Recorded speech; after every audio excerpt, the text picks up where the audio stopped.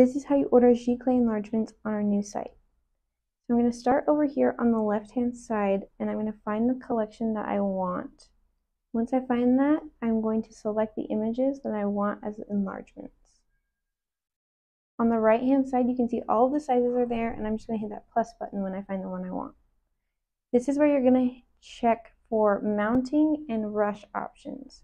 So if you're wanting a mount, this is where you would do it.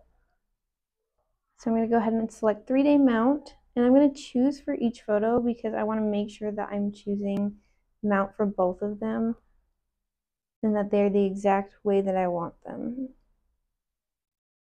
Now before I check out, you'll notice that they are actually giving me a low resolution warning. They are 21% less than the recommended resolution for this size. I know that these images are pretty high res, so I'm going to go ahead and I'm going to proceed with checking out. I'm going to select my crop,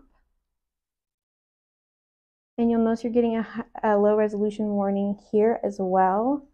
So you're notified the entire way if it's low res. And you can see here in your cart it says 3 days mounting, and you can either check out or continue shopping.